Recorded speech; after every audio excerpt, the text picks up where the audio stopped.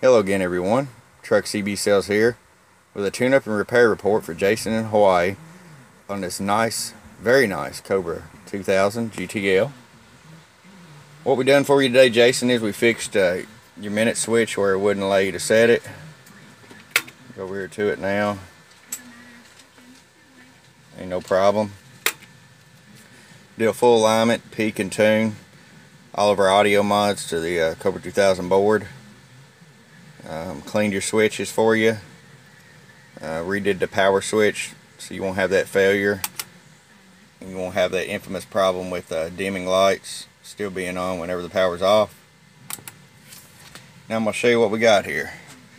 We put your RF power, your dial watt right back here on the back like you suggested.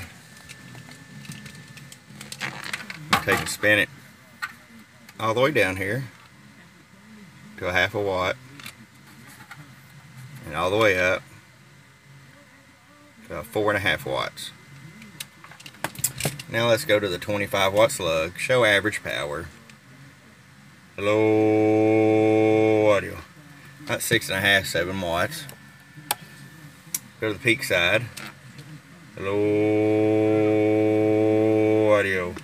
14 watts of peak power. But I want you to look at how good this modulation is.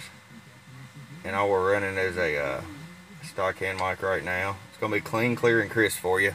AM and sideband. Meters are all working real good.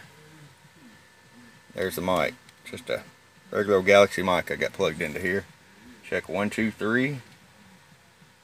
Beautiful radio. Alright, Jason, it's ready to come back to you, my friend. Great receiver on this. Great transmitter. Real stable on sideband. What else could you ask for? It's a beautiful radio, man. Appreciate it. I'll send it right back to the island. Aloha.